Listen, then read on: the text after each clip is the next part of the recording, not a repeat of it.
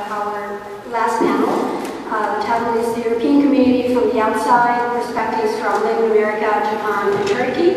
Our discussant this morning is Professor Francesca Fauri from the University of Bologna, and our panelists are Cristina Blanco-Lopez, Hitoshi Suzuki, and Myon Chandler.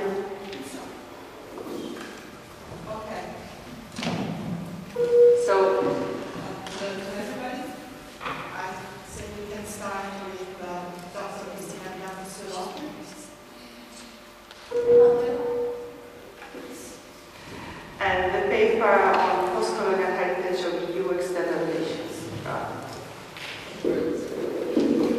Okay, thank you very much. First of all, I would like to show you a website of my research center in Luxembourg, in which you can see the current development of the project.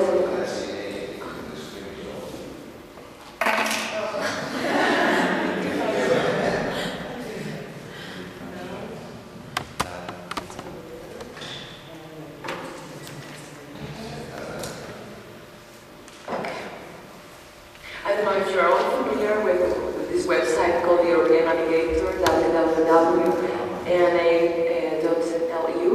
Is one of the main functions and projects of this research center, Centre de la Connaissance sur le Monde.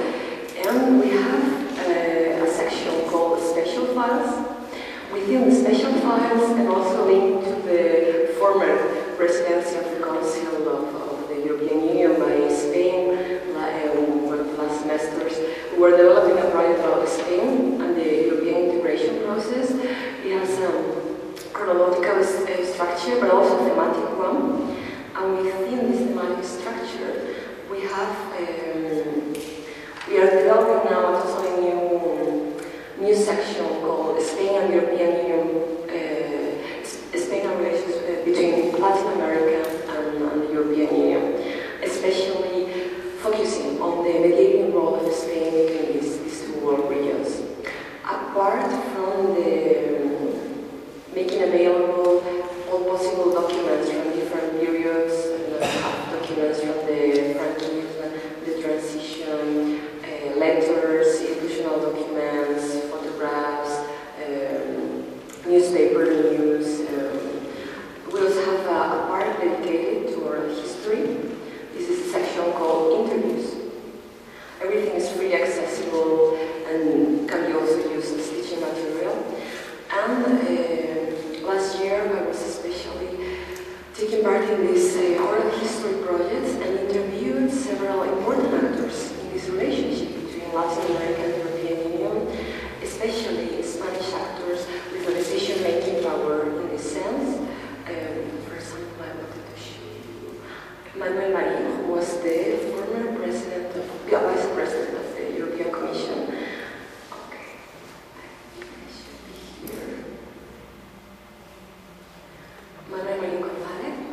When you go to this interview section, you have a biography of each person interviewed, and you have different sections, different extracts, thematic extracts. So in each of these interviews, you can directly access the extract about Latin American relations, for instance, and about other different topics.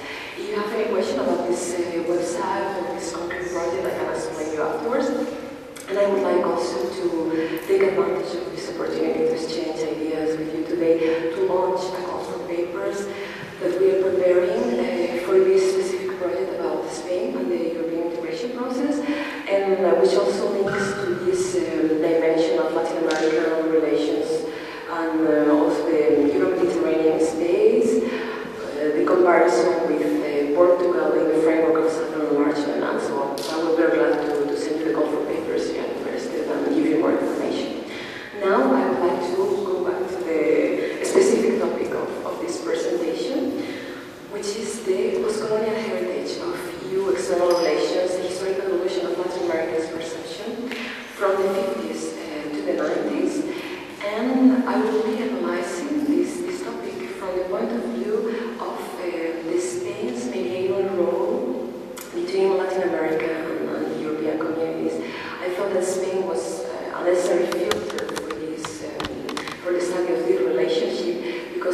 reforms about Spain was sometimes a pragmatic and rather selfish actor in this relationship, but at the end I will explain why I think it could be defined as a win-win situation in the consolidation of this relationship between Latin America and Europe. I would like to explain that I will go deeper into the question of the contextual priorities of the relationship between Latin America and the European Union, because it's something that has been really very thoroughly analyzed from the point of view of this triangulation in the links between the United States, Europe and Latin America. So I will focus rather on conceptual priorities and on the idea of how conceptual points of convergence help the consolidation of this dual relationship. First of all, I would like to start by a period in the end of the 1950s that I call the unfitting mirror asymmetries of our ever-postponed conceptual convergence after World War II. And this is also very, very linked to a very important question already posed by one of the classical authors in the literature about this issue, who's Milward, who asked the question, is the relationship between Spain and Latin America another example of a fraternity without substance, meaning that they always, especially from the Spanish side, Spain always emphasizes this close ties with Latin America due to language, culture, also the migration in both directions. But is there something more? Is there a real implementation that goes beyond this discourse of fraternity? So my question is, which is the substance of this fraternity discourse? And first of all, we see that since the foundation of the Organization of American States, more than being a European interest in this kind of regional integration process in Latin America, there was more a bilateral one, for example, at the end of the 1950s, and also coinciding with the development of European integration, the Treaties of Rome, etc. There was an interest from the part of always Spain, but Italy and France, that created a sense of jealousy in Spain, because Spain normally thought they had the monopoly of this kind of special relationship with Latin America and its with Europe. During Franco's regime, the sense of exclusivity of this relationship was always emphasized, and I should explain also that the two main lines of Spain's foreign policy were traditionally towards Europe and towards Latin America. So during Franco's regime, when they were planning, when the authorities were planning how to develop these foreign relations, they always said that Europe was a real priority. And making history claims in this sense, they refer to the idea that they discovered America because they were in Europe, they were part of Europe. And that Europe was a priority, and Latin America was seen as an alternative solution if the development of a closer relationship with Europe didn't work well. So, to talk about this period, I was interviewing Rodrigues, who was the person taking part in 1962, the Congress of Munich, and who's now the president of the European movement in Spain.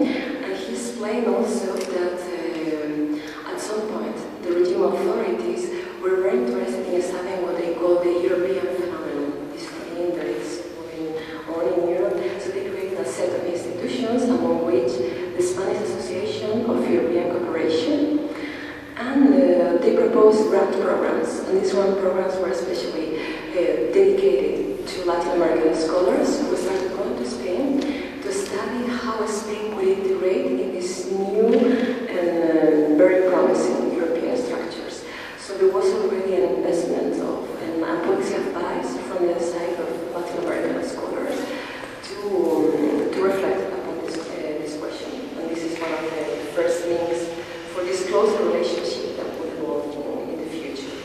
Of course, since Spain wasn't a democracy, the first application for membership of the European communities was refused, but this is Latin American scholars continue to be very active in this policy advice function. Then, when we approach the period of the transition to democracy, things start to change. But even before that, there are some events taking part in Latin America that link these two dimensions. One of them is this very important Christian Democracy World Congress, which took place in Lima, in Peru, in 1964. And one of my interviews, Jose Maria Gil Robles, the former president of the European Parliament, was there, was part of this conference. Leo Tindemans took part also in this conference, and he was regarded by the new political elites in Latin America in this period as an example of an integration we also wanted to develop. In Lima, they proposed some possible implementations of this integration idea, for example, through the Comunidad Andina, the community, and there were several leaders, for example, Cornejo, Frei, Caldera, who thought that that was also the future for Latin America, for the subcontinent, also to find a counterweight, counterbalance in the relationship with the US, of course. And this is very curious because they were studying the European case to implement it as a kind of experiment in the subcontinent. And this is a reversal of colonial patterns in some sense, because this feasibility study was first being tested in the eyes of these new political elites in Latin America, first in the old continent, just to be implemented afterwards in the former colonies. So that was a reversal of how we wanted before. And they always regarded Europe and this new integrated Europe as a balancing pole within the Cold War context and superpowers, as a third way in this context, and also as a way to diversify their economic and commercial activities by establishing relations with European communities. So once Spain accesses the European community, things start to change, because normally the European communities have always established non-preferential relations with Latin America. It's very curious to observe that preferential relations were, of course, established with the ACP countries, normally with the former colonies of the founding members of the European communities, and not so much with the regions of the world. So once Spain and Portugal enter the European communities, there's, for example, a very important document called the Jason Memorandum, elaborated during the conclusions of the European Council in 1987, after the accession of the southern new member states. And this tries to establish more preferential relations in a gradual way. They see these relations in a very important concept, in a new concept of convergence that is called regional integration. They're really interested in establishing relations with an interlocutor that is equivalent to the European communities, so they really encourage the creation of these regional integration entities like Mercosur, Comunidad Andina, Comunidad Centroamericana, and so on. And they try to present this process as a win-win situation, and they launch this idea of cooperation for development. So cooperation for development starts to be one of the new priorities in this relation, and Spain is very interested in this new line because they can reinforce one of their one of their foreign policy. I'm thinking about research. So I changed the topic. As a foreign policy priority with Latin America, they already have an interest from the governmental point of view, also from the civil society, but also from corporate enterprises, who I also think they have a more colonial approach. Think of enterprises like Repsol for the energy, Telefonica for the telecommunications, who really go back to Latin America in a rather colonial sort of fashion, but civil society has a different approach. So, in this context, in this period after accession, Spain wants to have to be regarded as a real power within the foreign policy of the European community, and they think that they can take advantage of this so-called special relation with Latin America, so they propose themselves as the facilitators and as the mediators to further approachment of these two world entities. This means that a very important budget is allocated for Spanish authorities for the development of this activity, so they can apply all the necessary means to implement this cooperation for development.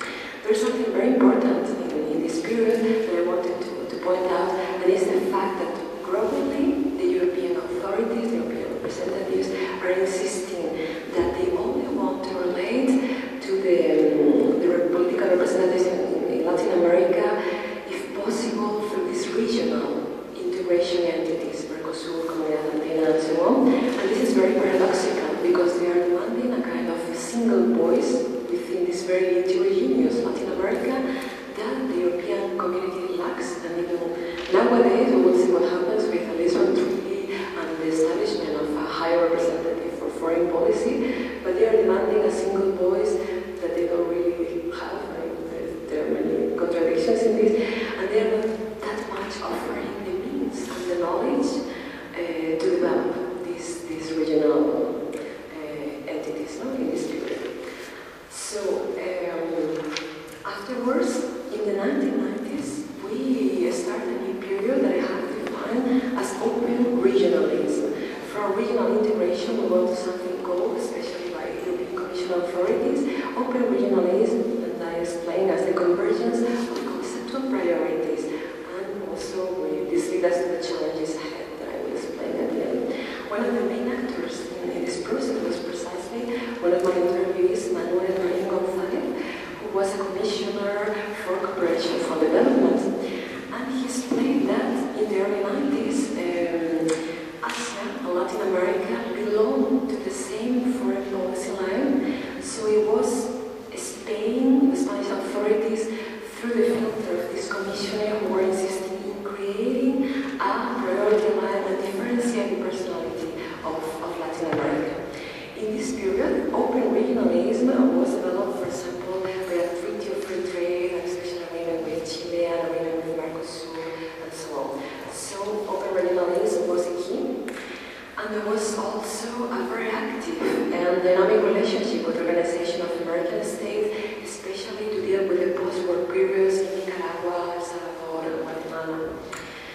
And one of the most curious observations of this period of the 1990s is the assimilation of Spanish and European interests and positions in the discourse about the relation with Latin America.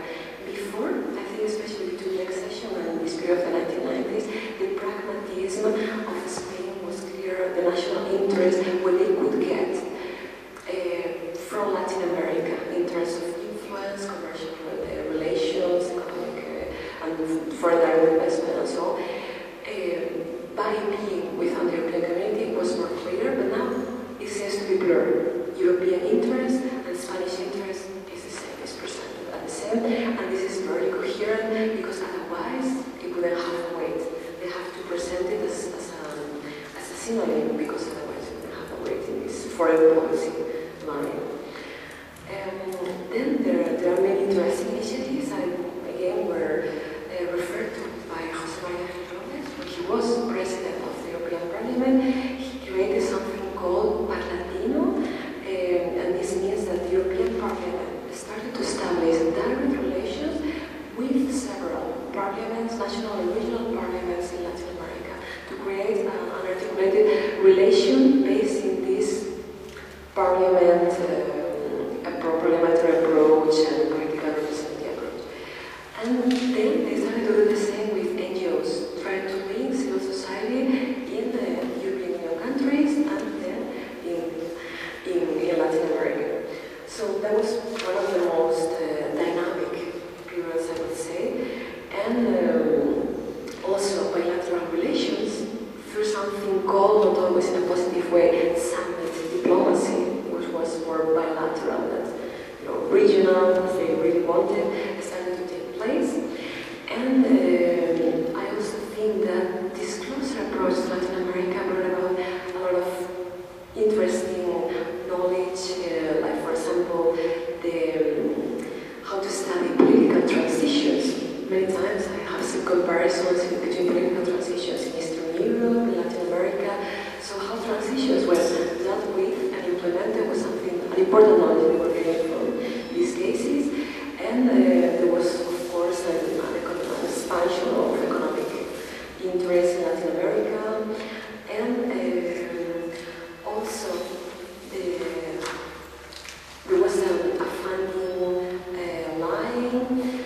But one of the most interesting aspects of this, the consolidation of this relation, is the study of how Latin America has been Europeanized, as also the member states were Europeanized through this process, but also the opposite one, how the European Union is getting a special knowledge and understanding of regional relations through the case of Latin America, the stabilization of democracy, as I explained before, and relations with the United States, because relations with Latin America, of course, they are a special filter to arrive at the study of how to improve relations with the United States. So, as I said, I think it was a win-win situation. Spain got a lot of resources and support for developing this cooperation, development aid and cooperation for development program without making a special budget effort. But Latin America got many benefits as well. I can give you many examples. For example, the credit line that is now being developed with the European Investment Bank. The Dominican Republic is now part of the ECB countries group. The inclusion of Latin America in the EU social cohesion plans, for example, one called Educación para Todos, education for everybody, and also the fact of being part of many important European environmental programs to improve equal opportunities between men and women in different realms, and also support indigenous population. So my conclusion is that what I started as a rather pragmatic approach from the side of Spain turned out to be a benefit also for Latin America. So we could say it was a pragmatism that resulted in a mutual benefit. Thank you very much for your attention.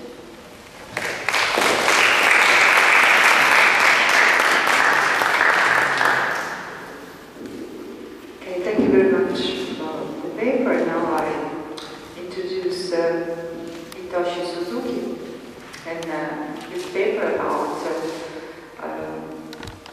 the common foreign trade policy negotiated between Japan and the European communities in between the 50s and the 1970s.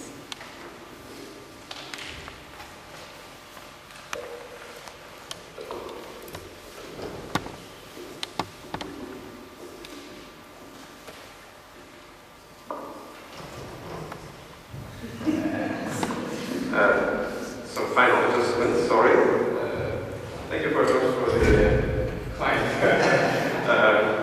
Yeah, we have ups and downs, so, as usual. So, in fact, I'd like to just thank Alessandra and, of course, Professor Sarasi and all our organizers here to this wonderful conference. And I'm exactly saying this because I'm not European, and I couldn't always expect that there's a chance to speak about Europe when my specialty is Europe, but I'm not a European. So I'm very happy to be here and have a chance to speak about this topic.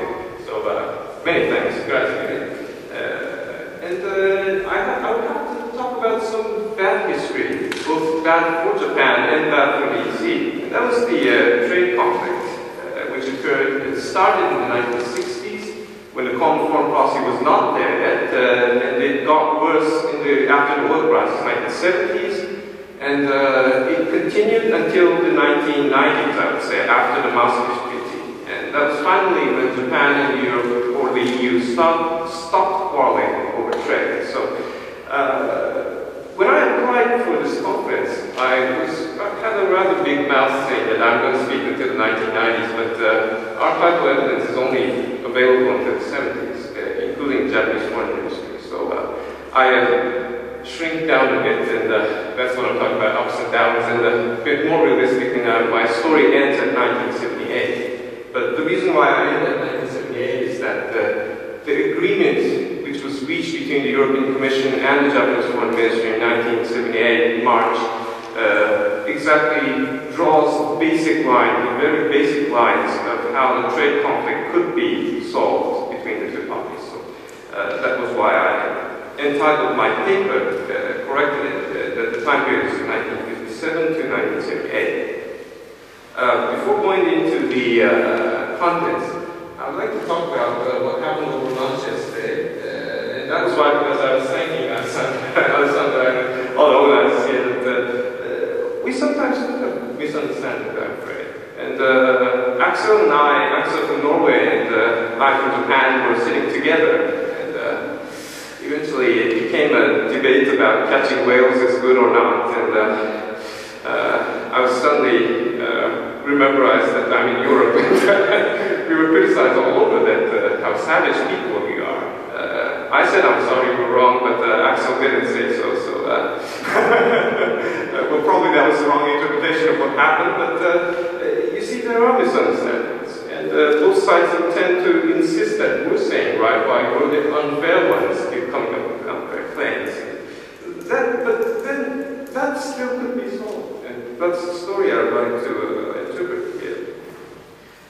It's because Japan's image during the 60s and 70s and 80s, Japan's image of Europe, both member states and the EC, was that it's not Japan who's unfair, that it's the Europeans who are unfair, having protectionist barriers, which means that tariff or non-tariff barriers, and that due to the statistics or whatever, a detailed analysis of how Japanese cars are well made, etc., I'm not going into that.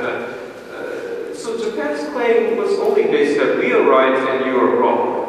And so Japan had a very wrong image, I would say. But then, was that true for the Europeans? I would think that the Europeans were also not really right in what claiming towards Japan. And that Japan was seen as an unwelcomed newcomer, so to say, in the international relations, because Japan joined the UN in 1956. 1 year before that, 1955, Japan joined GATT. That's symbolic, you know, it's first trade and then joined the UN to make sure that Japan's not easy. But you see, Japan joined OECD in 1964. So step by step, Japan became less country, the Second World War, and was welcomed back into the international relation for international society, so to say. But the only alliance Japan has was the United States. So whoever would treat seriously Japan was only the Americans. But what about the other developed countries, which means that the European countries of the EEC? And this became obvious. I mean, the European countries opposed Japan joining the OECD. And there was good reason, because Japanese export towards the European market in Germany, France, Italy was already rising quite swiftly. It occupied like 2% or 4% in the early 1970s. That's a very small portion, but the steady rise and the sharp rise of the Japanese export to the European market was very alarming enough for the Europeans. So Japan was recovering its position in the international society relations, but still it had to be negotiated. What do I like to talk about? It would be in three parts. I will first talk about this 1960s, when the Commission was not in charge of the common foreign policy. This is the first part of my paper. The second part of my paper is after the common foreign policy was launched and the Commission becomes the sole negotiator towards the Japanese foreign ministry. This is the second part. And the third part is the 1978. It was the first formal agreement that the Commission agreed with the Japanese foreign ministry. So I'd like to talk in these three periods. Now, during the 60s, the Japanese export was not cars or electric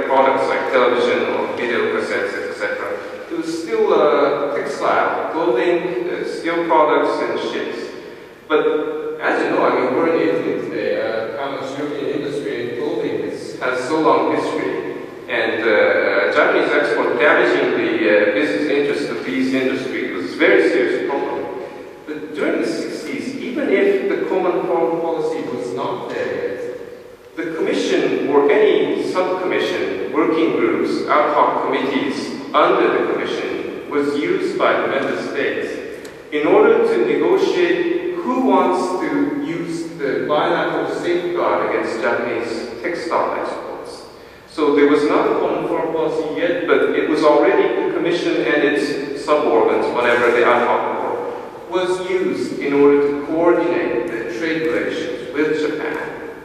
That's the point of the 60s. And the most hostile countries against Japan were the Benelux countries. Their industry is small, and that means that if Japanese export comes, so many unemployed workers will come. Italy and France were rather worried about Japanese export, but was still careful enough not to suddenly use safeguards. And of course that means that you want to also export to America or wherever else. So if you easily use the safeguard against Japan, you might even have to face the same plane back somewhere else.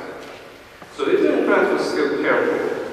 Germany seems to be the most free trade pressure among the European countries, but I'll come back to that later in the 70s, because Germany sided Japan more than siding Italy and France in some cases, but still there were cases that Germany would speak against Japan, and I'll just come back to that in the final part of my speech. And the Commission, of course, becomes closest to the German position, saying that, okay, we have to do free trade, because inside the EEC, which became the EEC shortly after, we're doing free trade, so we could not say we don't want free trade when we have to do the external relations. So this was very complex, difficult complex for all Europeans, be it the European Commission or the nation-state governments to solve. So this was the situation of the 60s. And I would like to add that the Commission already done some serious research project of Japan as a threat for trade. And this was done not only in terms of foreign relations, but in terms of social problems. That the advantage Japanese industry seems to have is due to the low wages and some bad working standards, which I am very critical. That's why I'm in this room here. But the Commission was already seeing Japan as a threat, or starting to see Japan as a threat, and the social issues being the core of Japanese advantage, and that's exactly the problem for Europeans, because you don't want to, make compromises on such an important way of life sort of question. So that was the 60s. Now, I'd like to go into the second part, the 70s, when the common foreign policy started. It started January 1970, if I know right, in the Japanese case. Now, due to the unanimity of the Council of Foreign Ministers, now the Commission was the sole negotiator with the Japanese Foreign Ministry to negotiate the trade. At first, it was, countries, I guess, except for Germany, were trying to make the bilateral safeguard into a community safeguard, so that whenever the community agrees that Japanese cars or textile or whatever product is a sensible issue that's seriously damaging European industry, that means that export could be stopped legally and legally. This was the first idea, but in Japanese, thanks to the Germans, the Germans simply said no to this at the council. So this never became a unanimity. But probably this was not good for the Japanese ministry, not only the foreign ministry, but especially the MITI, the Ministry of Economy, shall we say, and the Japanese business, because the Japanese took it too much optimistic. Okay, the Germans, as long as the Germans say no, we could export. But that was very wrong. And Germany turned after the war crisis, First World Crisis, and Germany suddenly starts to become a bit cautious and at least not siding Japan, which became a dangerous signal. But still, Japanese government, both foreign ministry and the economy and business, did not see this enough. So there was unawareness of the Japanese side. So that's why I'm saying that Japan was also wrong. That it was not grasping what's going on, the complex inside of Europe, which is very important, as all of us think, because Japan was still not aware of it. complexity in order to delay the negotiations, etc. This was still by the Americans, the Japanese also planned the same. So this was how the common foreign policy started. And just as I said, the first war process, which broke out at the end of 1973, this very much changed the situation. Up to then, the Commission was solely in charge of negotiating with the Japanese Foreign Ministry, but the Commission, very importantly, never stopped the member state governments doing bilateral negotiations with the Japanese Ministry in charge. So this was, I think, very important. I think the Commission did have legal right to block such things, but the Commission saw that it's also important that the member state governments, each of them, would also try to reach the Japanese side, be it the foreign ministry, the economy, or the business groups. So it was parallel going on. It's European Commission and the Japanese Foreign Ministry, but also at multi-levels like that, between French business group and Japanese business group, German Foreign Ministry and Ministry of Economy with Japanese ministries at the same time. Now, but this suddenly turned into serious crisis because it was not only oil shock, something very unfortunate for the Europeans, I would say, happened. And two things. One thing is that the economy turned very bad, especially in 1975-76. So any public opinion, not only in Italy but also in Germany, starts seeing Japan that its export is causing unemployment, mass unemployment in their countries, in their labor markets. So the criticism against Japan heated up very much. And the second thing, and this was even worse, I think, Japan suddenly came up with a trade agreement only with the United States. What does that mean? And probably this is important why the G6 summit, the G8 summit became important, and why we have so many diplomatic, multilateral sort of diplomatic conferences. What this meant was that the Americans and Japanese, at least from European eyes, it seems that the Americans and Japanese are cheating the Europeans.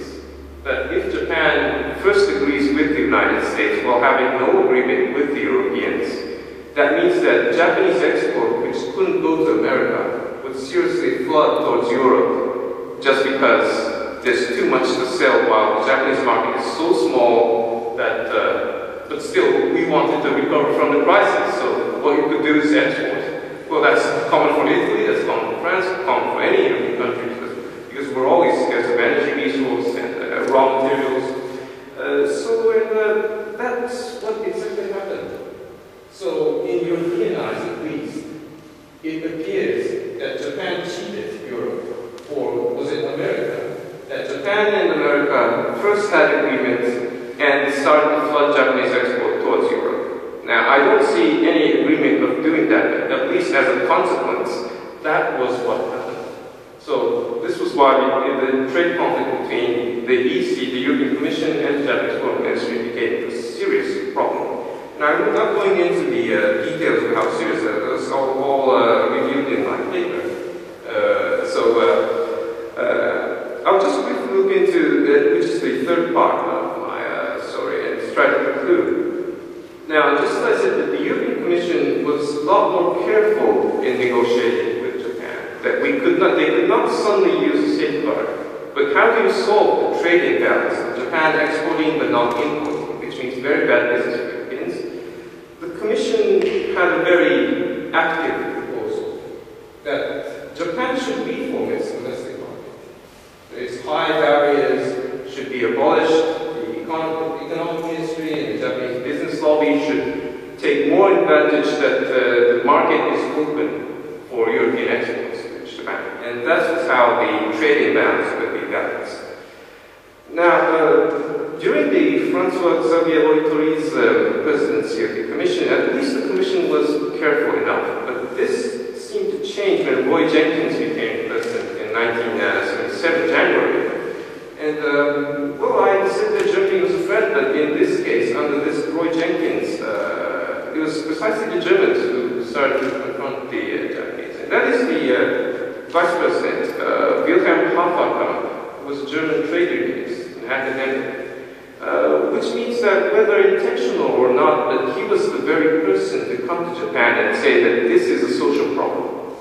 that don't only see this as a trade, a statistics of trade, that this is already a social and political problem in Europe, so be careful. And this worked. I mean, you know, the Americans didn't send people like this, but it was the Commission who not only sent the bureaucrats, but a trade union academic who's professional on this. And this worked because some business psychology, I would say, starts to change. I'm not a professional of discourse analysis, as or Christina is saying, but still, the Keidan, the Japanese business lobby, and the Miki, the Japanese economic ministry, starts open debate that Japan should not only export.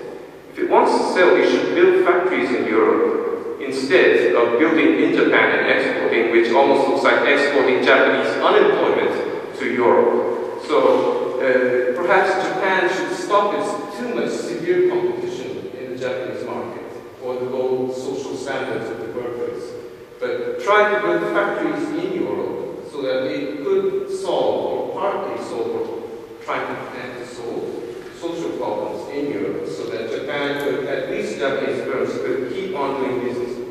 And this was a sort of change specifically occurred during this period when Hakka came.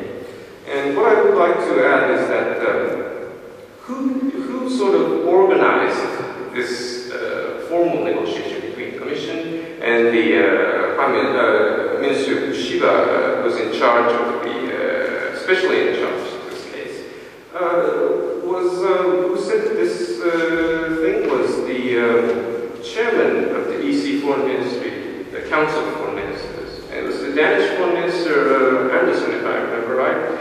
So it's not the with the bilateral or the Commission and Japan negotiation that the chairmanship of the Council is supporting the Commission's negotiations. Probably that's not quite new for people who do history, but remarkably for Japanese that you see it's not member states versus the Commission. If the member states do agree, or if it's the personal leadership of that chairperson, it's not that, you know, versus thing, but Europeans are good at using different institutions ad hoc ways. So the chairman of the Commission Council is helping the Commission to come up with an agreement. And it was Anderson who strongly persuaded Japanese Foreign Ministry, Minister Kushiba, that the Europeans want a joint communique about this issue. And that was what came in March 1978, just as the Europeans asked. So it's not only the Commission, it was supported considerably by other institutions and other personnel of these European institutions. And, well, I would like to add that, as I just said, this is a very basic line which showing how this trade conflict could be solved. The Toyota Yaris running in the streets is not an export from Japan. It's built somewhere in the French or Belgian factory, or the Honda motorcycle coming from the Honda factory in southern Italy, or was it in Spain? These things. So, well, it's a good thing that it was solved and less misunderstandings. So we could sort of more happily and positively interpret this history. And just as we debated yesterday, that, well, probably it's exaggeration, but this might be seen as one of the roots of EU claimants in this global action. Because at least that was how Japan saw it.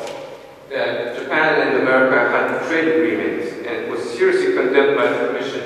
Why don't we have this between us? So Prime Minister Kushiba suddenly started saying that, look, this is global nature problem, and this should be globally applied. So of course we want to apply this with the EC. Although he was very reluctant to do so, that was the terminology he used. So nice that we consent, and nice that we have lesser misunderstanding. Thank you very much.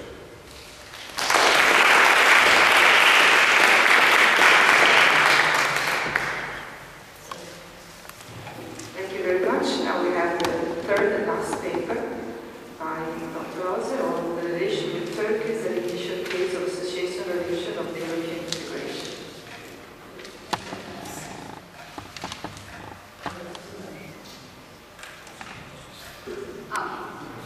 And I also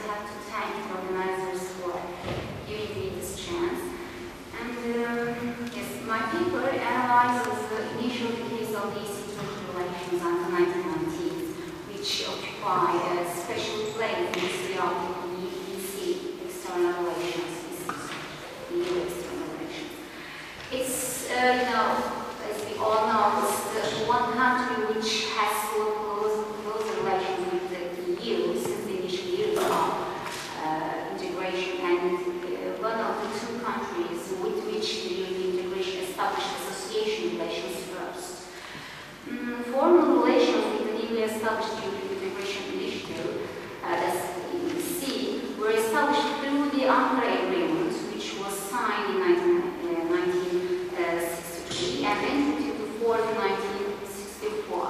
It was the Turkish application in 1959 to the EEC, and the negotiations following this application actually led to the conclusion of that agreement, the Ankara Agreement. And Turkey based this application on Article 228 of the Rome Treaty, which regulates association relations of the EEC with non-members. Both political security and economic factors actually played an important role in Turkey's application to the EEC for establishing an association. Firstly, Turkey considered EEC membership as a logical consequence of its traditional westernization and modernization policies, and an association agreement providing an important degree of institutional, economic, and political integration was regarded by Turkey as a crucial stepping stone to becoming an integral part of Europe. Secondly, the Greek application, actually, which was made just 16 days before the Turkish application, speeded up the Turkish decision on the kind of relationship to establish with the EEC. And Turkey's quick response to the Greek application should be evaluated in the context of its political and economic competition in the international arena. Security concerns also arising from the communist threats and the Soviet claims regarding the Turkish Straits and the northeastern part of the Turkish territory, and also economic considerations, including the benefits of preferential market access and the need of economic aid, but also other important factors play an important role in taking such a decision for applying to this for associate membership. When it comes to the EEC side, security and political considerations were often considered to be more important than the economic ones in accepting Turkish application and in concluding the association agreement. Deepening relations with Turkey was regarded as necessary for European security and for strategic objectives of strengthening NATO's southeastern flank by ensuring the economic and social and therefore political stability of Turkey. Additionally, the EEC considered the establishment of association relations with Turkey and Greece also as a good way of expanding its influence. In spite of some setbacks experienced during negotiations like military junta in 1960 in Turkey, and disagreement between the parties on formal elections, the association agreement, depending on the establishment of a customs union, was signed, and a full membership prospect as the ultimate objective was included in the agreement through Article 28, of course in parallel to the Athens agreement made with Greece. Actually, there had been no later agreement containing a provision similar to Article 28, which has a clear membership perspective or prospect. Article 28 of the Ankara Agreement commits the contracting parties to examine the possibility of Turkey's accession to the community. However, full membership is not automatic. Progression or transition from the status of being an associated state to the membership status arises, as you can guess, from a political decision. In other words, Article 28 offers no guarantee, but merely a prospect of admission of Turkey to the EEC, even if the complete conditions of association were achieved. But I have to say that it was a precise intention of the contracting parties to use the association agreement as a stepping stone to the accession. The Ankara Agreement appeared to serve as a form of pre-accession agreement to prepare Turkey for full membership. The model that this association depends on is the Treaty of Rome. And the association agreement, the Ankara Agreement, includes all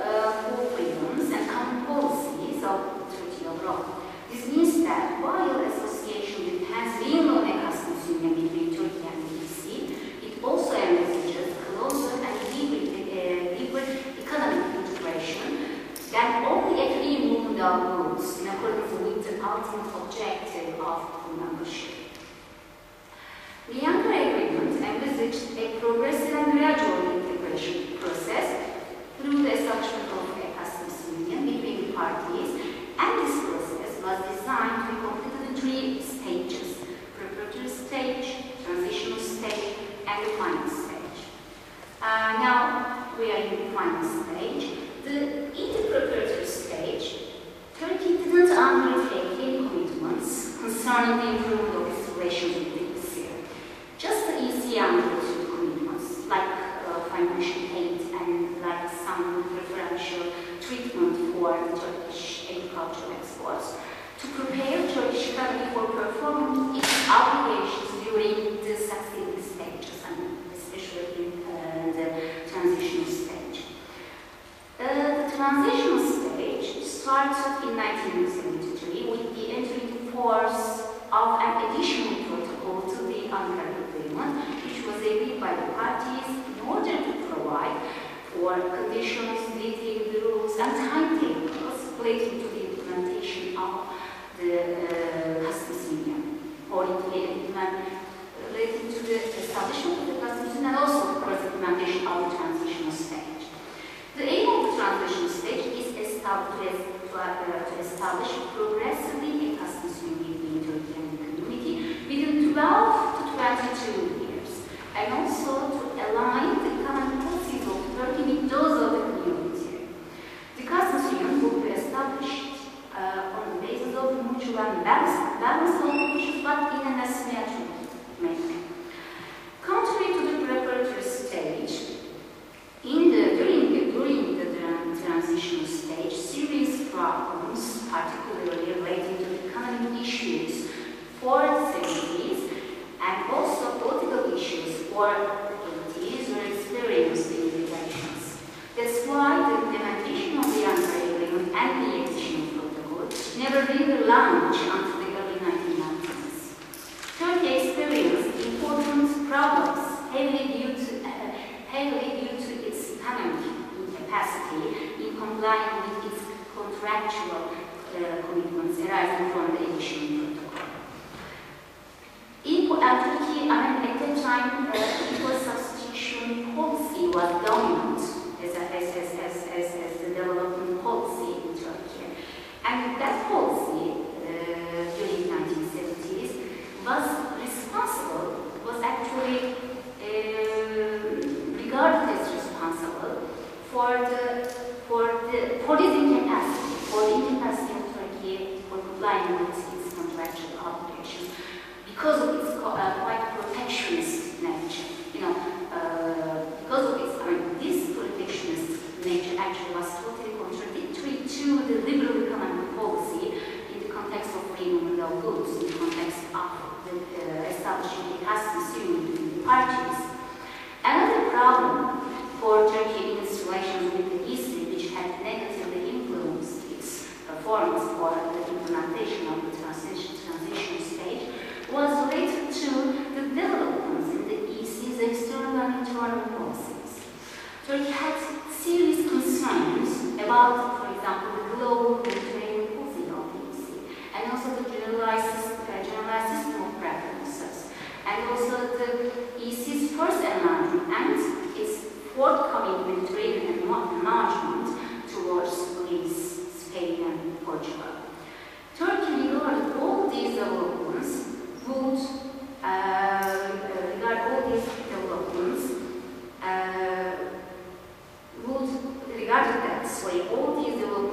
undermine its trade preferences resulting from its associate membership status. All these concerns, of course, as you can guess, aggravated the reluctance in Turkey towards the customs union, being a result from the existing incapacity of the Turkish economy, and led to a quite weak performance concerning fulfilling its commitments during the transition stage. However, it's not only Turkey actually which should be regarded as responsible for the non-functioning of the Ankara Agreement and the additional protocol.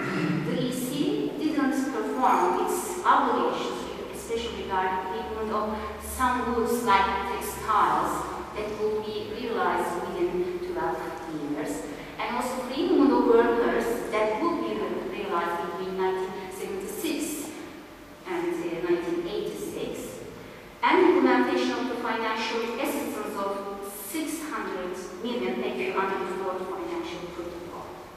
More importantly, the EC couldn't revise, or the EC didn't have willingness to revise the instruments of the association agreement in order to offset the negative impacts of changes of association occurred in its external and internal policies. 1980 military coup aggravated, of course, the existing problems between Turkey and the EC in relation to the implementation of the transitional stage. After a long period of suspension of relations, with the country's return to democracy, both parties put forward their common interest in working for a strengthened relationship. But actually, their ways in reaching that and their objectives, of course, differentiated. Indeed, Turkey applied to the EC for full membership in 1987, and it thought that the association power started with its association application to the EC in 1959, which mainly depends on the customs union. It hasn't been able to operate as it was intended, as it was designed. The ultimate objective of the association was full membership, but Turkey was very far from the objective. By mid-1980s, the establishment of the customs union, which was the means for full membership, seemed to have become a failure.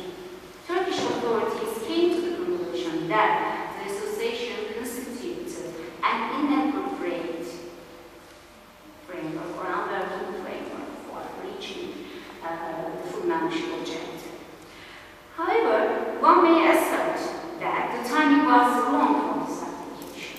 First, the seriously deteriorated relations just began to normalize, and the EC was still anxious about Turkey's political and economic capacity or appropriateness as a candidate for this membership. Additionally, the EC turned its concentration totally into its internal affairs and was dealing with its single market program.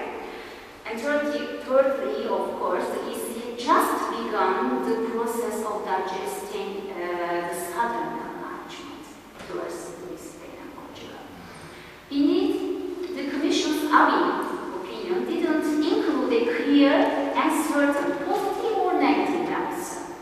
It stated that Turkey was not ready for performing the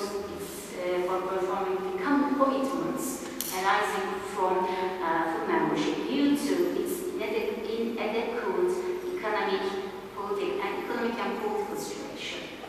Additionally, the Commission stated that the EC itself was not ready to negotiate accepting new members until 1993 because of the ongoing single market program.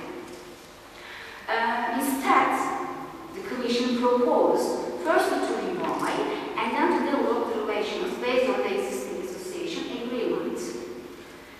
Then, in the Commission's documents prepared in accordance with this proposal, which was the bottom test package, the EC proposed Turkey to reactivate the EC-Turkey relationship by completing the customs union. And this reflected actually the way chosen by the EC side to strengthen relations. Finally, the Association Council took a decision in 1995 to conclude the customs union between the EC and Turkey by January 1st, 1996. All developments began with the Commission's package regarding the completion of the customs union were just the confirmation of the Ankara agreement and the addition protocol. Nothing was new in terms of the relations between Turkey and the EC, or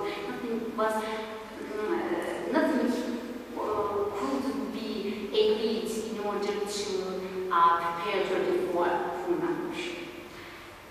As a conclusion, association relationship hadn't been able to proceed as it had been intended. It had got far behind the declared objectives. The transition stage had failed to result in progressive integration as envisaged in the Ankara Agreement and the additional protocol.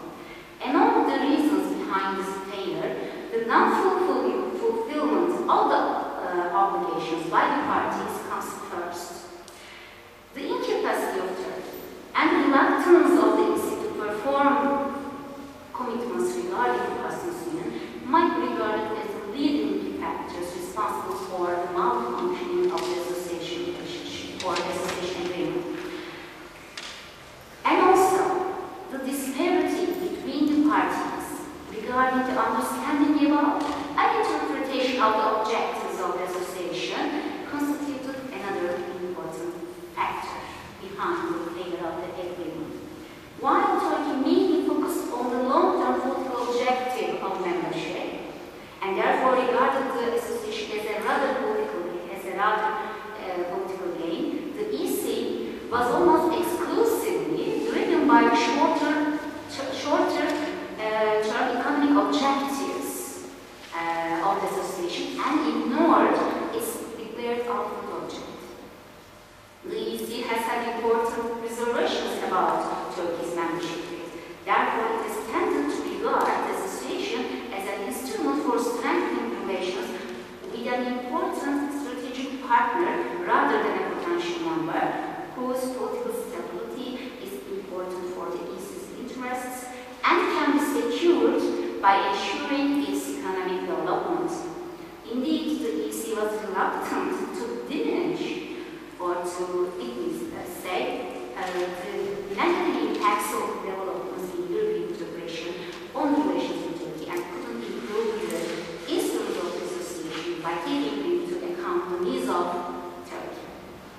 Therefore, not only the incapacity of Turkey to perform its commitments arising from the agreement, the association agreement, but also the lack of political will on the EC side, which is a sine qua non requirement for achieving the objectives of the agreement, are responsible for the failure of the association in serving as a preparatory stage to the membership. Thank you very much.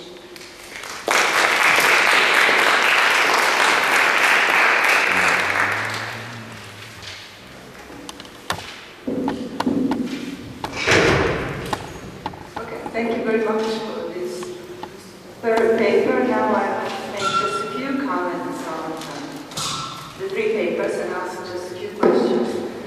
And then I'll just open the way for your questions to our guests. First of all, I'd like to say that I'm an economic historian, so my comments might be biased by my cultural heritage. So I'll just make some general comments and some more specific comments, since I've read the papers in the written part, you understand many more things which we were able just to tell us today in 20 minutes. So I'll start in order. So I'll start with the paper by Christina, and which I found very interesting. And I wanted to ask you if you think that the creation of regional structures in Latin America in the 90s, like Mercosur, NAFTA, and the relaunch, as you call it in your paper, of the Andean community were in part influenced by the EU pressure, the EU example, or Spain influence. And also you cite Gil Robles about the EU giving important expansion possibility in Latin America to Europe through this increasing contacts between the European Union and Latin America. But would you just say that from an economic point of view, bilateral relations in history have been economically and also politically much more important? I'm thinking about Italy, for instance, which has a very long history of investments in Latin America, especially not the state investment, but private companies investment, like Fiat started already in the 20s and 30s to invest in Latin America, especially Brazil and Mexico. Well, now I think it produces more than Italy does. So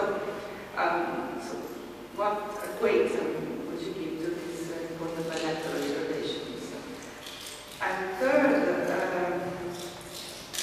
you mentioned in your paper that you think that Latin America has been Europeanized in a certain way.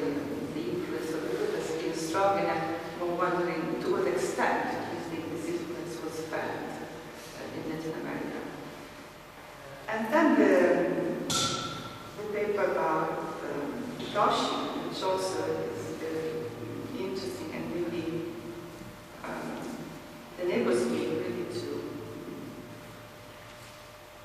comment about a very interesting country which I always talk about in my class because it's an example of a very successful catching up process, the one that Japan went through after the Second World War, because it was able to show that this country in a few years really attained a comparative advantage not only in the production of textiles and as you were mentioning, but also very technological products.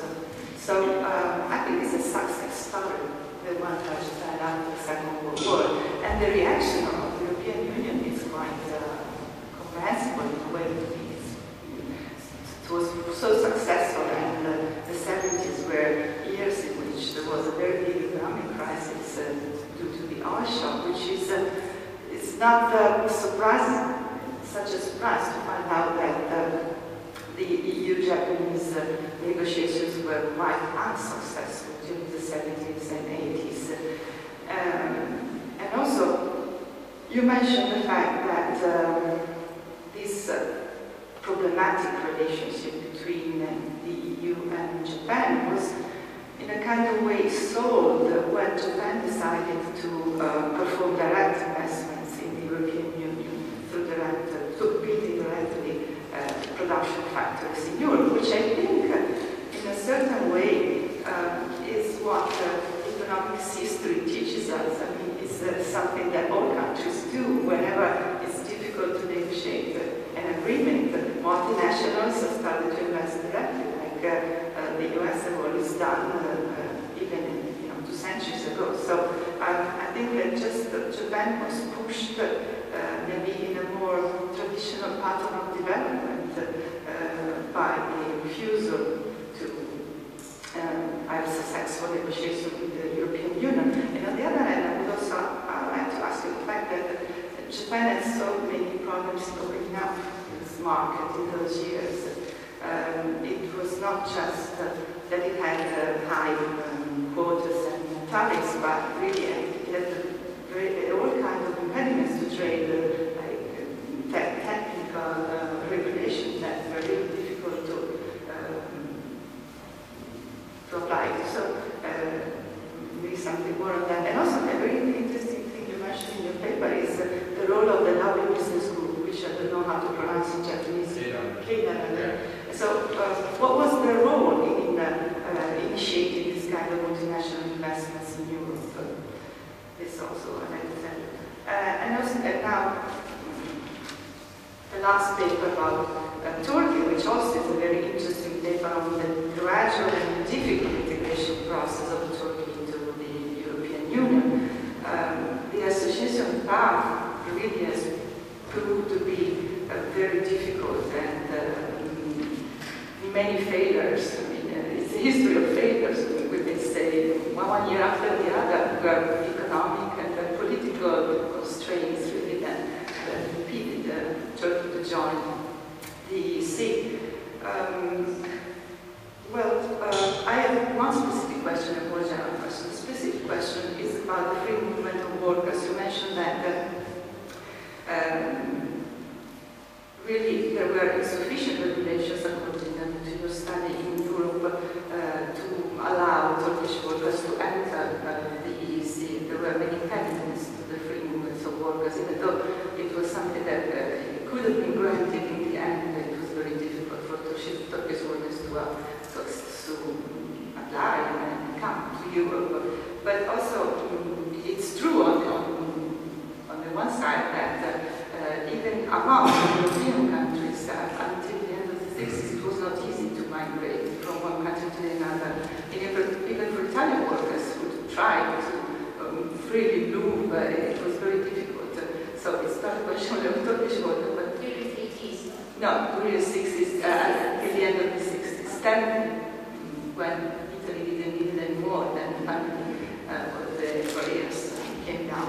But on the other hand, if we look at Germany and the amount of Turkish water that were able to find a job in Germany, I'm wondering how you say that Germany in the end was not an easy market for Turkey to go to, but at least in the beginning there must have been a way to move there, because I think still nowadays they are the biggest foreign group working in Germany. So I was wondering how this kind of relationship developed maybe outside the EU. I mean, it was more a private business to governmental relationship.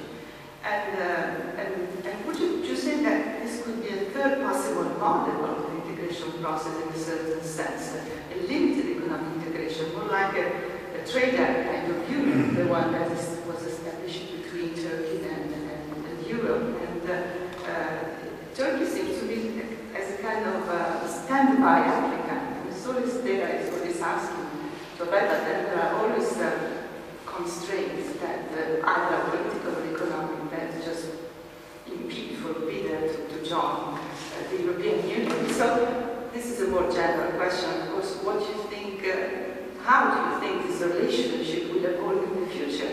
Do you think it will just remain like this forever? So this is the third way, it will just stay like this. Strategic alliance, let's say, a kind of economic, little economic improvements, but in the end, I mean, would you think they just stay this way, or I mean, what is your opinion? Based on the fact that you study so much the historical evolution of the relationship, can you tell us about the future? And this is my part. I don't know, should they answer the question, or do you prefer me to ask if? I can answer questions. Yes? Do you have any questions? Well, maybe. To discussion, we'd like the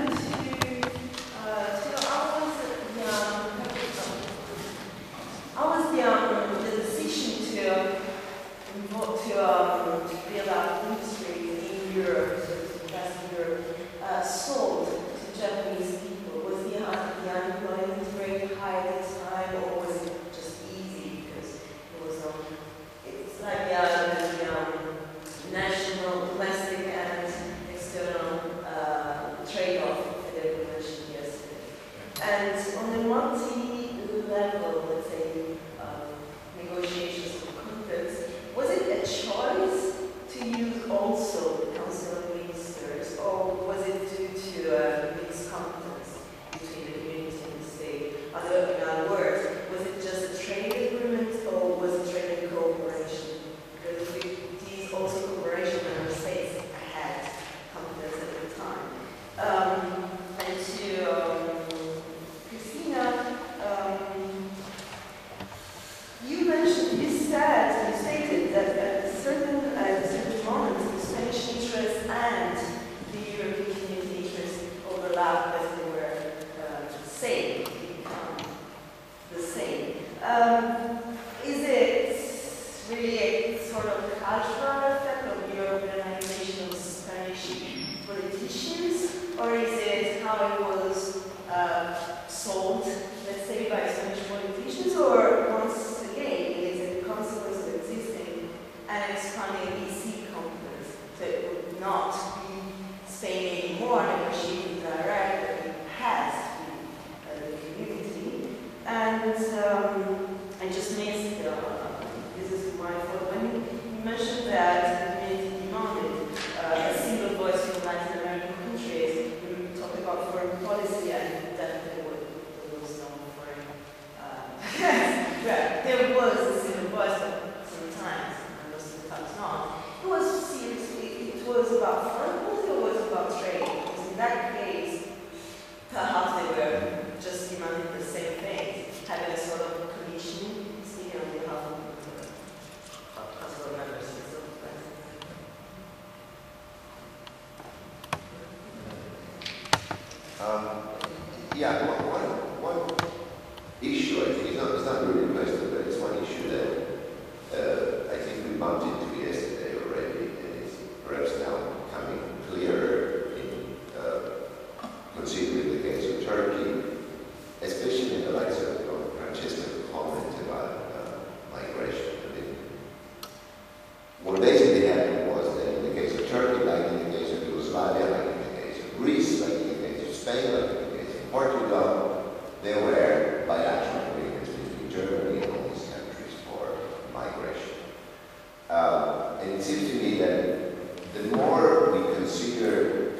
countries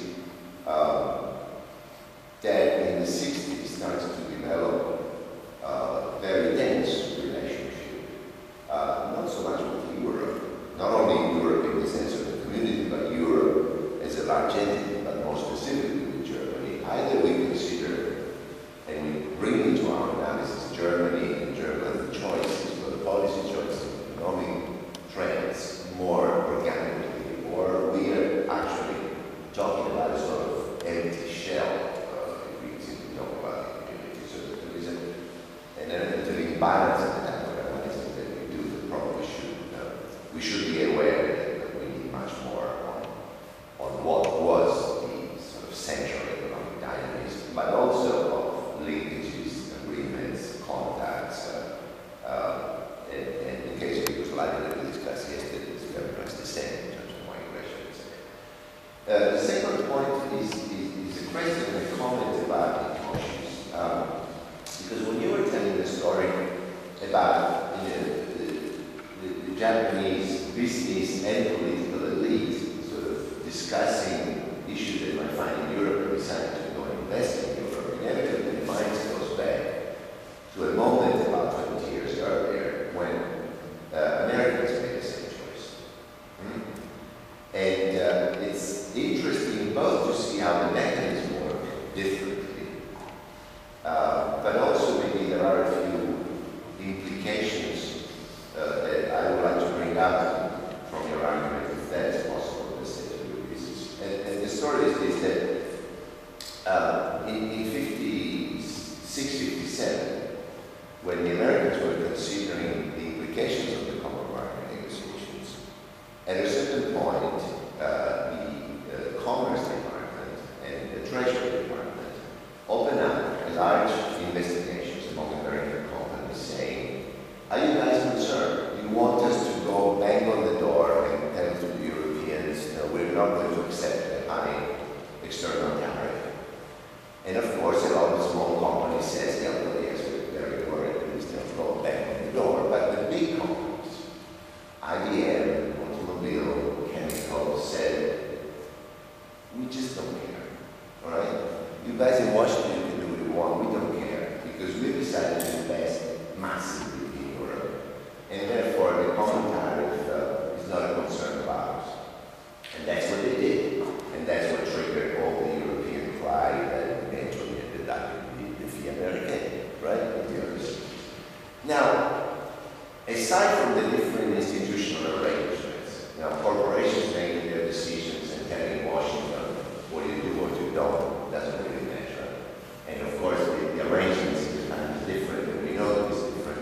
What interests me is that decisions like this, in the American case in the late 50s and early 60s, was based on a forecast of very dynamic growth of the new expanded common market.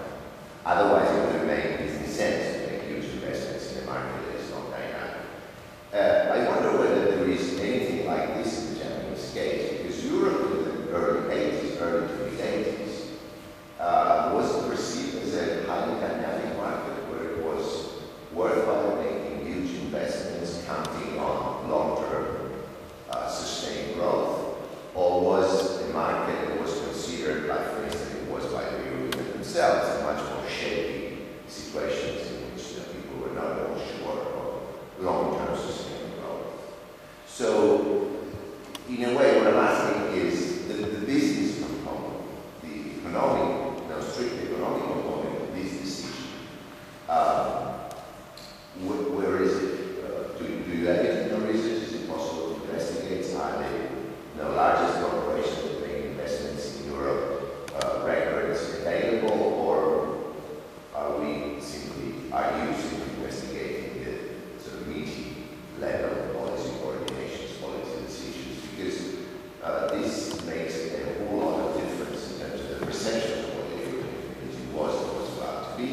And second, I was also wondering whether this decision to invest in Europe isn't coming also on the way of the first major expansion of Japanese business in East Asia that started in the 70s. So isn't this, in a way, replicating, extending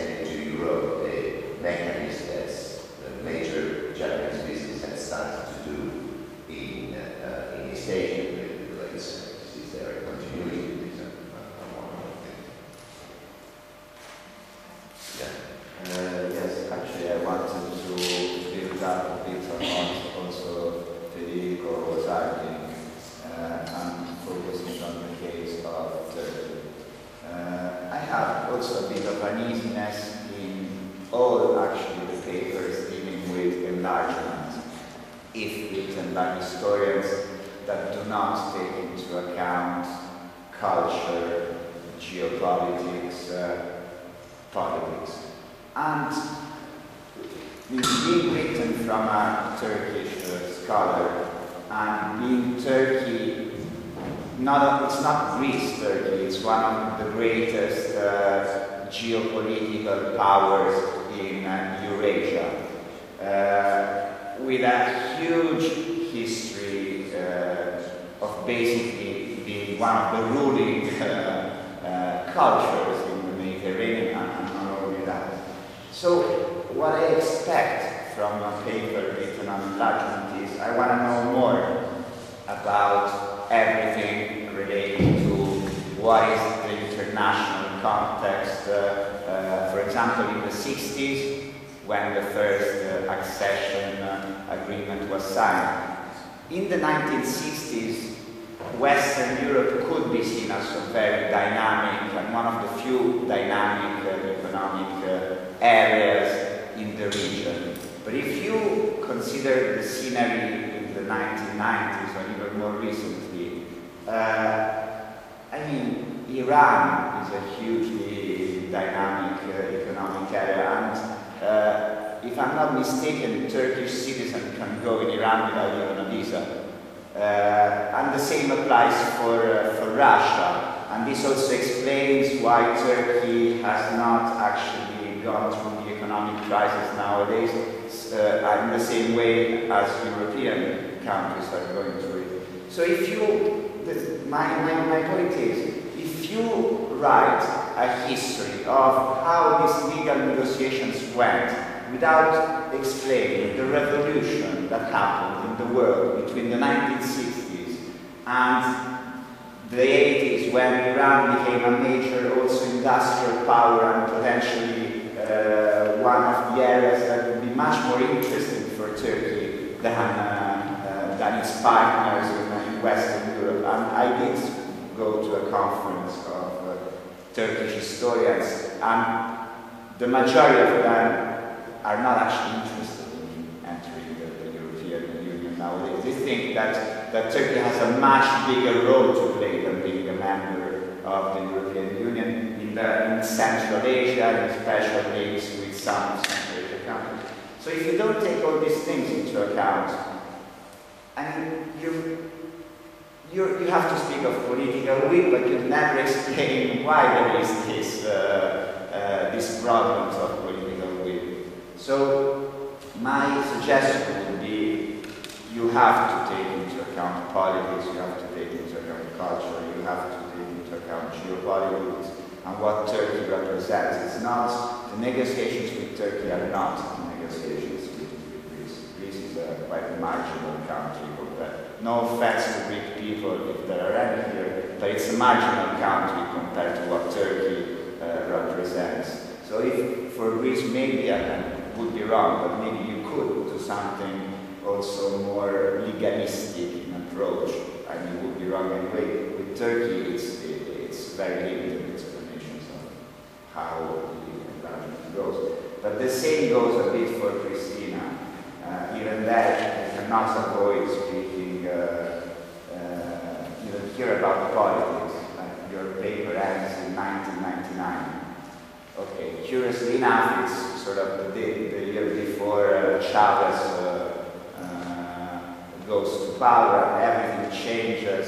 Latin America, sort of Ecuador, Bolivia, Nicaragua, they sort of create a kind of alliance which is based on sort of anti-Americanism but also anti-Europeanism for what the European Union represents. And Lula in Brazil is possibly a product also of the links with European social democracy, but is one of the main, he embodies the relevance of Latin America and of an independent Latin American policy which chooses Europe as well, it's not an enemy in the sense of going to war with it, but it's an enemy in economic terms. So even here, I mean, I think it's crucial to speak about politics, to speak. Yeah. South Africa.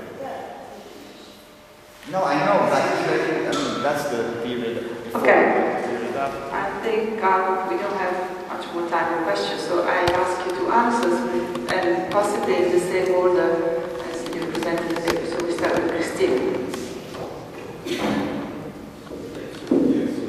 Okay, thank you very much for your comments and questions. First of all, thank you, Professor Farrelly, for all your very focused questions. And I would like to answer your first question and answer at the same time one of Angela's questions.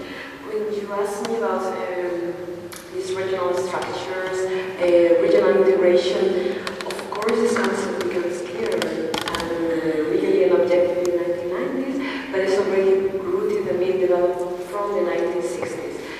I have recently had a chance to interview one person who's currently working at the delegation of the European Union in Washington, D.C., who took an active part in this process of trying to create these regional interlocutors with in Latin America. And what he's playing, of course, and it's something that I think as well, it's not a Spanish influence, it's a pressure that comes from the European community, the European Union, and as he explained it was not done just to have this equivalent in terms of dialogue between the two regions, but it was a way of helping them to develop, as you said before, a more commercial, economically based integration that could eventually lead to a political one. So they envisaged it as a way to help integration in Latin America, but at the same time, as I said, and this is my criticism, I think they didn't really offer the means to develop that or the knowledge sources to implement it. So I think there is something lacking in this sense. And linking it to your question, yeah, there was no foreign policy, of course. I was studying more abstract terms, but when you talk about this idea of the single voice, and reading documents that I found in different archives in Spain, in different European countries about these issues, and now I want to say that I'm also going to Latin America to also interview more actors from the other side to complement this point of view. What I found is, of course, and that was the case with European integration, there was an accent put on the idea of commercial trade relations and regional integration through these trade points of reference. No? But at the end, in a recurrent way, you always find this idea of leading towards creating a political point of reference. So there was always this idea. I think the political ingredient is always present. And I think it's an interesting parallel with European integration. Of course, gender is something that we will see if it really happens, but it was always there as an idea, as an ultimate objective. Then the question of bilateral relations, I think they always went in parallel with these regional integration priorities. And developing what I call before this summit diplomacy, it was also a way not only of presenting Latin American interests as a whole, but of letting European actors bargain and negotiate and approach possible partners in a more bilateral way. I mentioned, for example, the special agreement they have with Chile, and it's something they seek because, of course, Latin America is a very heterogeneous reality. And I don't know, as Manuel Marin said many times, there are many Latin Americas. So in Europe, it's already been difficult, and we see all the different levels that we have to play with, and all the regional level, and also the minorities questions we have in Europe. Latin America is very, very heterogeneous. So I would say even more the minorities question, also the indigenous question, makes it even more difficult because it's a kind of parallel society within a society that tried to imitate or reproduce a European one. And that leads us to the question of very, very interesting one. Before before finishing with this question, I wanted to answer also the question of the overlap of interest. Maybe I expressed myself badly, but I didn't talk about an overlap of Spanish and European interest. I talked about an overlap, a coincidence of discourses, not interest. So I think that was very pragmatic on the side of Spain, because Spain wanted to have the monopole of relations with Latin America, as the UK wants to have the monopole, if possible, of relations with the US. So they said, you know, we have the language, the culture, these links, so we want to lead this.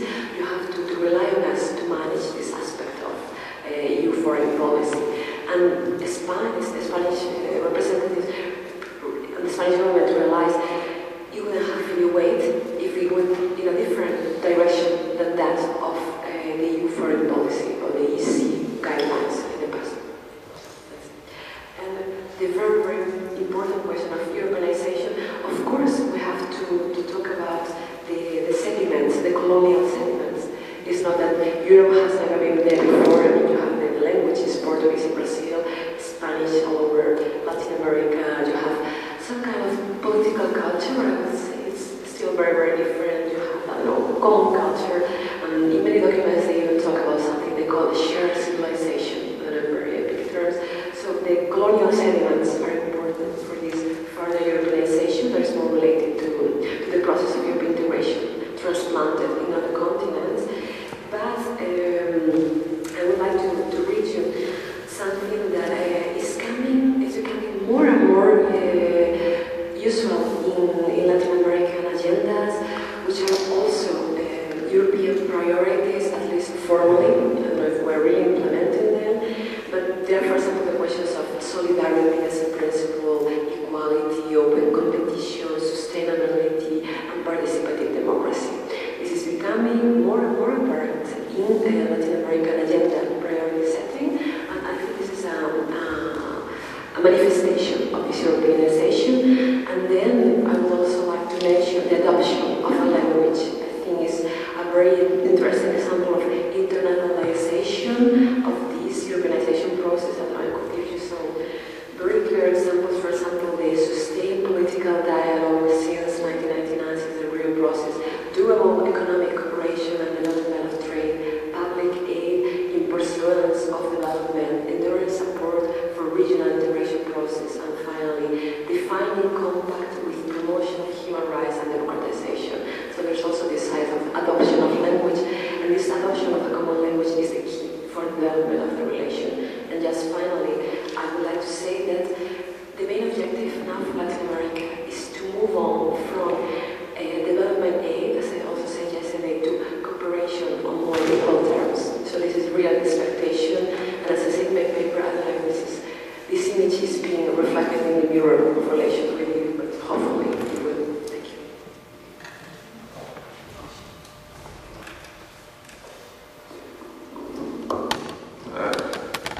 Thank you very much for all of those comments. I'll try to follow in the order that's just being given. So, first of all, Japan as a success. Yes, I think it's a success. And the economic history and business history as well looked into this.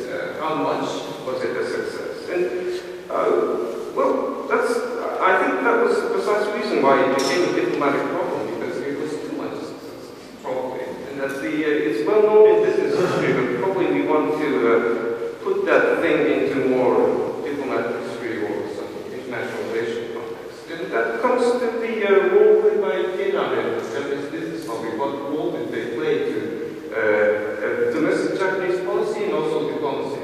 And so that's linked, I think. And just I want to come back to that after I speak about another thing. And this was about the difficulty of opening up the Japanese market. It was more about, it is still more about the non-tariff barriers. And these are done by the Japanese ministry, be it the agriculture or the METI is now the economic ministry. For instance, I mean, it's so easy to ship Alfa Romeo or Dacia down in part of Japan, but it's more a question, is it going to be officially sort of, could be officially booked as a car which could put a number plate and run on Japanese streets, whether the exhaust was much dirty, or was it too much noisy, or was the wimpers or the stop lamp was too small or too big, etc. I mean, they're the rule makers, and they could change the rules every month, so to say. And this was precisely what the Commission was complaining, that the Japanese are fooling the Europeans or the Americans, that they're changing the rules every day, and that is used as a barrier. So it became that the Japanese ministry has to admit that that sort of safety test, called in Japan, has to be done in Europe by Europeans and Japanese jointly. And that's a good point. I mean, you know, Japanese still, I mean, the psychology of the Japanese companies and the ministry is still that of the developing country. Why? No, we're making a good thing. Why couldn't we export? Blah, blah, blah, blah. You know, but what Japan was doing as a closed market was so much unfair, especially for France and Italy, because you also want to export cheese and wine and prosciutto, but yeah, why not? And, but it's so closed market, so it's no good business for Italy or France if Japan keeps on closing its market like that. And it was temporarily sold, like Japanese airlines buying Airbus airplanes, or even buying very expensive pictures and temporarily sort of moving the statistics that the trading balance is not so big, but of course that doesn't work. I mean, you buy an Airbus plane, but you're not buying every year, so there's a trick there. That's still a problem in Japan. But I think the Japanese consumers are a lot more silent Europeans in that sense, because everyone wants to buy European things rather than dominated by Japanese products. So, and I think that's the whole thing. So this thing is about the opening Japanese market. So coming back to the Japanese business lobby's role, Keidanren's role, yeah, I think two channels that they have. One thing, and this is the most formal one, is that it's the Keidanren who unifies the voices of Japanese companies and takes it to the Japanese economic ministry, basically. And this was happening during the trade conflict. Because if Japanese cars are controlled, the numbers are controlled at export, that violates the German anti-cartel law that doesn't export cartel. So it had to be done very sophisticated manner so that it's not violating American or German anti-cartel export cartel laws, but still controlling before exporting from Japan. And how that was managed was a careful consensus ongoing negotiation between MITI and the Keidanren, representing all the Japanese producers, and carefully minded. So it's ironical that that was the same mechanism who built up the non-tariff barrier. But because of this problem, and because of the American and EC pressure, the same channel was used in order to help find a solution to this problem. Another channel, and this was more troublesome, but a lot more interesting for historians, is their political pressure on Japanese political parties. And the Keidanren, or the Nihon Keidanren it's called today, it was suddenly forbidden that they couldn't give money to political parties. Because this money was so influential that any politician who grabbed that money would go to the foreign ministry or the Ministry of Economy and start talking for the Japanese friends. In the name of Keidanren, not in the name of Keidanren, but of course representing their interests and putting pressure, but of course that's a serious source of corruption. That politicians want that money, it's huge money. So, and you find that in Korea, that if any presidency retires and they soon find some corruption cases, and something a bit similar to that happens. But then we now have different two parties who could take the administration.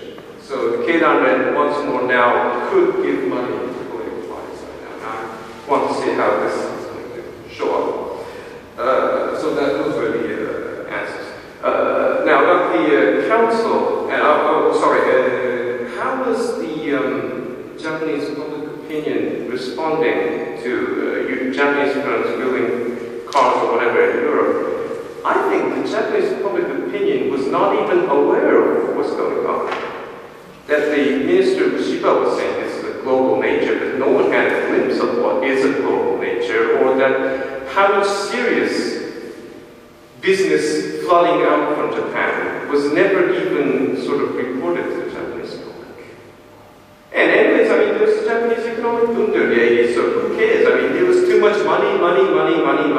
So no one cared, even if factories were transformed into Philippines or was in Indonesia and France and Belgium, but the public didn't care. I mean, it was too much good economy. So suddenly it became a problem when the boom died down after the Maastricht in the 90s and even today, that Japan started thinking, well, look, I think we sort of flooded too much jobs outside while we find too less right now back home, and there's nothing to supplement that instead. So the Japanese public opinion didn't know simply. I would just put it like that, but probably that needs a bit more research.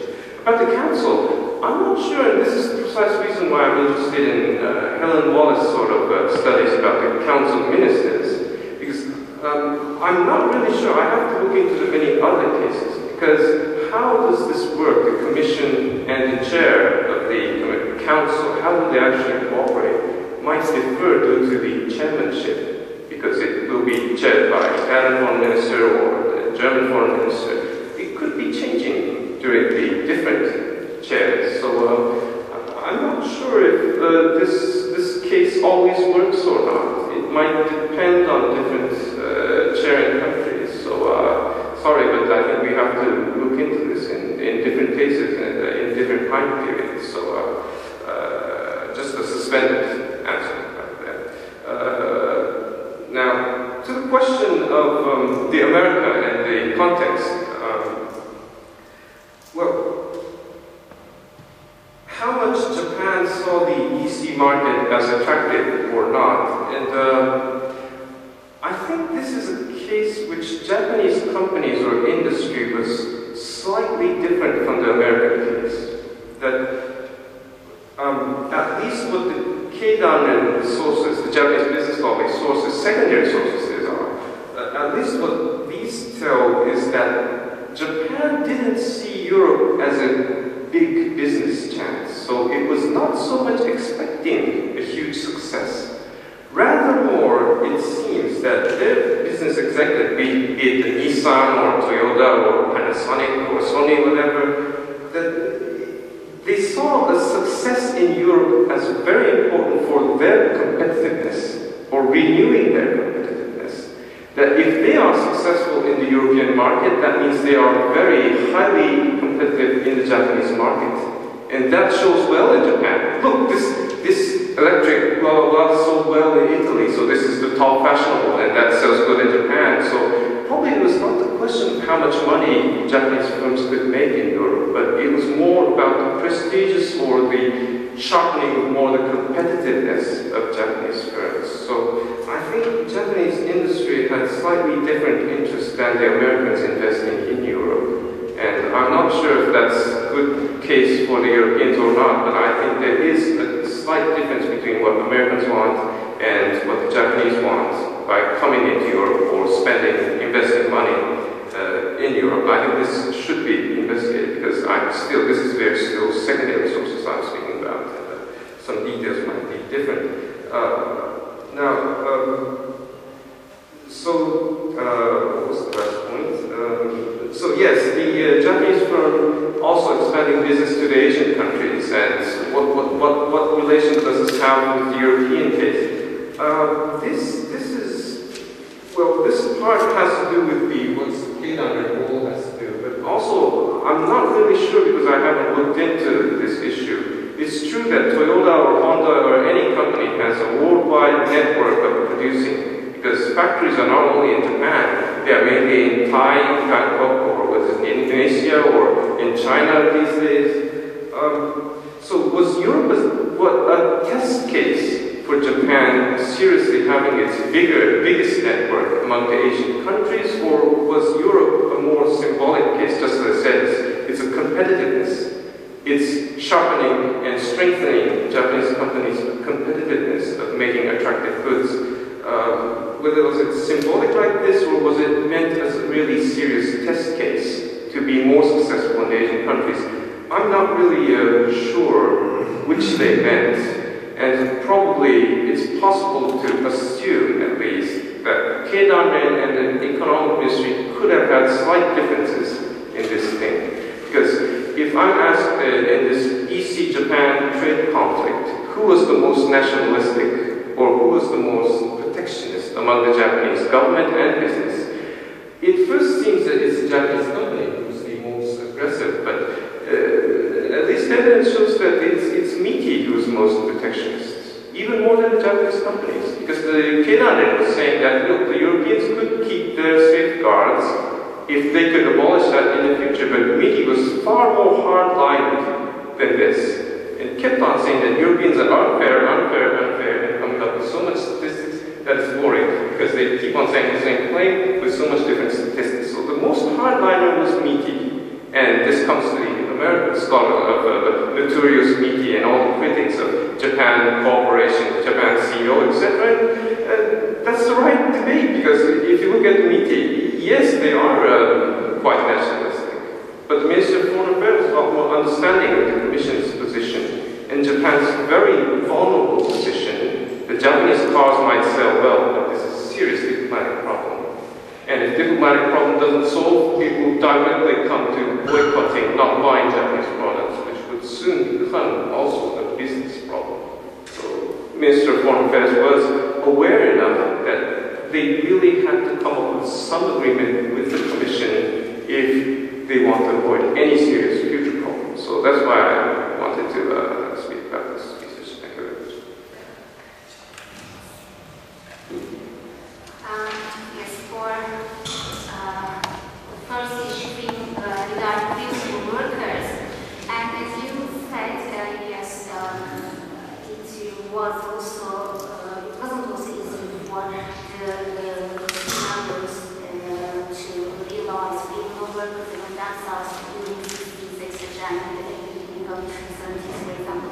But maybe that's why in the issue protocol, which was entered into force in 1963 and signed in 1961, and the parties agreed that the agreement of workers would be recognized between 1976 to 1986. Maybe that's why. That was the contractual obligation assumed by the EC. So actually, nothing else can be said about that, because it was clearly provided by the Asian protocol, but it couldn't be achieved. And again, as you and the professor also are also very right about taking the German government or Germany as the most leading actor behind non-fulfillment of the workers, because as you all know, the German government actually showed its great efforts to prevent the provisions of this association from being effectively implemented. For example, at the beginning of 1973, the German government first issued a ban on the recruitment of the migrant workers from non-EC countries, and the other member states followed it soon. And this ban was later supplemented by introduction of visa requirements for especially Turkish workers, Turkish people, visiting Germany and also the other EC countries. Since then, immigration into the EC has been made possible for Turks only in the case that family members join an already legally settled worker. So, as you see, yes, the German government showed great efforts, but yes, we can take Germany as responsible for that. But actually, the other EC members supported it, in my opinion, supported by remaining silent and by following its such measures and such restrictive actions, etc. And at the beginning, it was basically economic and social motivations that economic and social reasons that motivated the German government for taking such measures. But in more recent years, however, the issue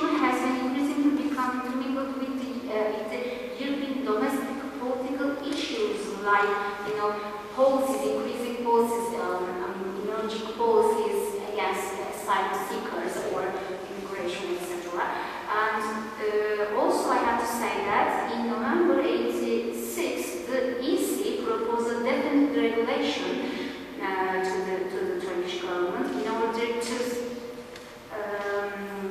freeze or not to suspend the freedom of workers, the organization of the movement of workers during the association relationship, throughout the association, which of course the Turkish government rejected that, and the issue has been still pending.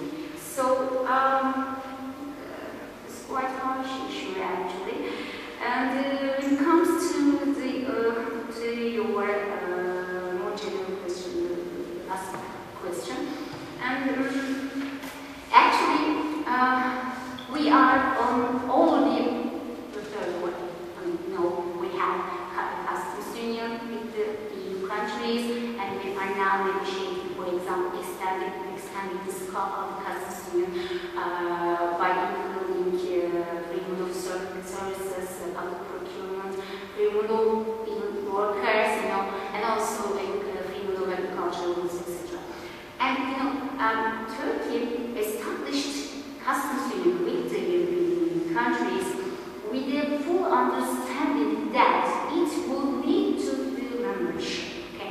And it established the customs union it didn't establish the customs union for the sake of just establishing a customs union. Okay? So we are only on the third way. And Turkey doesn't want to remain on this way. Okay? So our way, our future way is quite clear, certain, because we are now a candidate and we are now more or less one way or another proceeding accession negotiations. Okay? And actually, the side which has to decide on the future of the Turkey's membership bid is actually not the Turkish side, but the EC side. And EC side, the Turkish issue, the Turkish membership bid issue actually is the most important in the decisiveness of the EC's history, of the EU's history. So, if the EC decides on the future of the Turkish relations, if the EU decides on the future of the Turkish relations, then Turkey will be in its position. So, it's not the side which has to decide on that. It's not the Turkish side, but the actual EC side, in my opinion. And what else?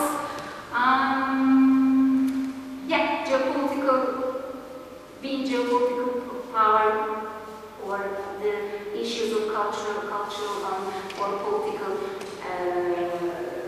regarding Turkey's EU-Turkey relations. And yes, as Giuliano said, I agree with you that this is a unique case, and Turkey's geopolitical situation, cultural and also political situation should be taken into consideration, yes, and of course it's different from the case, as you said. But if we compare, compare the situation during the 60s or 70s, then yes, we can compare the Greek case to the Turkish case. But nowadays, as of from 90s on actually, then we cannot compare, of course, Turkey with any candidate else or any newcomers or any existing members else. Okay, so it's quite a unique case, and I think that it's the geopolitical and cultural and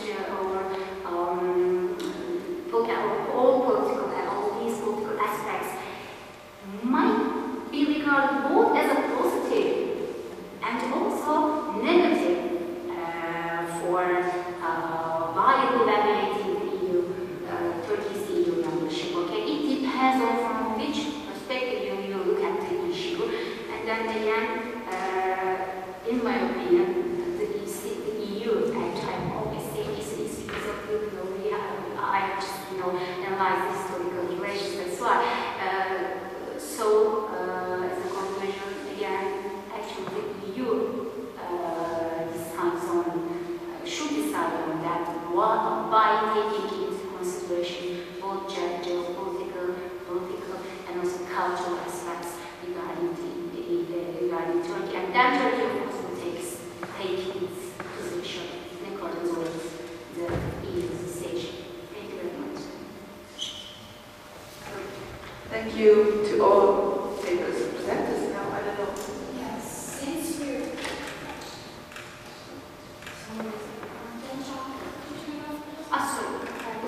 since we're running a little late, would you mind skipping the coffee break? If it's not a problem, we'll move to another room to start the round table because we only have 45 minutes and then we have to be there at 12:30 for lunch. If you all agree, we can move to... Is that fine? Yeah. Okay, we can move and start the round table.